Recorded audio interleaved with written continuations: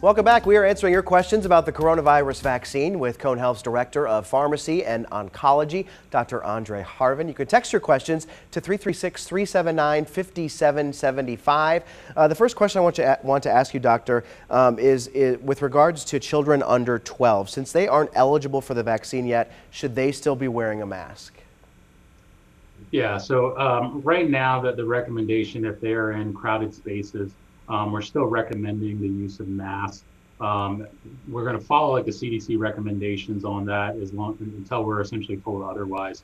So right now, again, as schools are letting out, there's really not as much of a need for that if they're at home or kind of with their immediate family members. But my recommendation is just to use caution as they're still out and about. So we know that children don't get as negatively impacted by the virus, but they end up being a viral vector, which means they end up spreading it to those that may not be vaccinated in the community. So my recommendation there is just to use caution until we find out more about children less than the age of 12.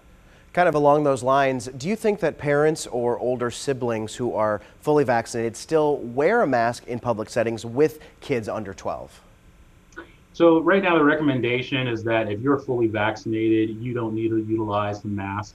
I will say sometimes I pick and choose just depending on maybe how crowded the venue is that I may elect to put my mask on. But right now, again, we look at the CDC recommendations that in certain events, you're able to go without the mask if you're fully vaccinated. And full vaccination, I should say, is 2 weeks after your second dose if you're doing one of the two vaccines. Okay. Any update on when this age group might be eligible for the vaccine? I don't have any indication so far. Again, this is the important thing about science in real time is that we want to wait and not necessarily jump ahead of the science.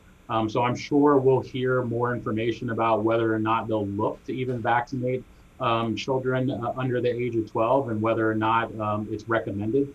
So we really don't want to be presumptuous in this aspect. Again, if we've seen it be safe and effective in all of our other age groups, so that may make us think it makes sense to do it in children less than 12, but we really want to wait for the science to come out first.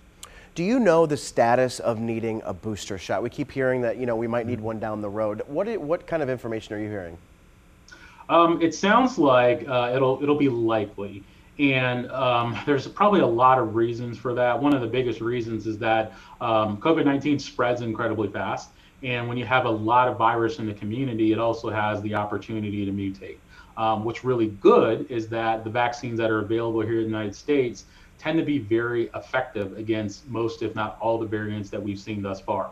And so because we really haven't gotten to that full herd immunity, it is very likely that we'll have to do some level of booster within the next few months.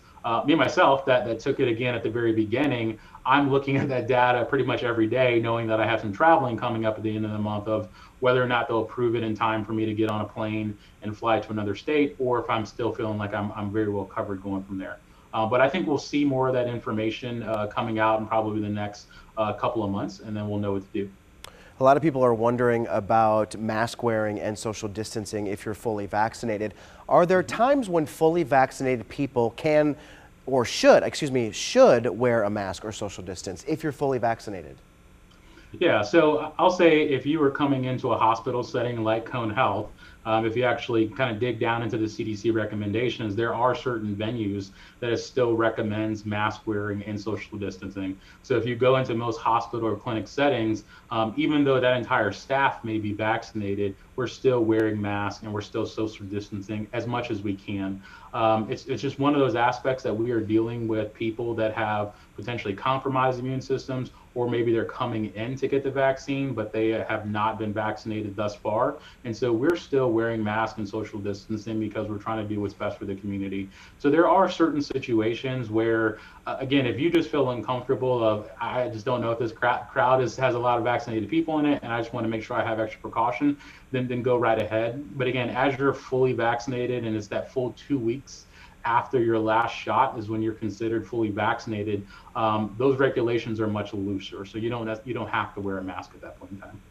One thing that people who choose not to get the shot use as their reasoning is that the FDA hasn't given full approval to any of the drug manufacturers, their vaccine version.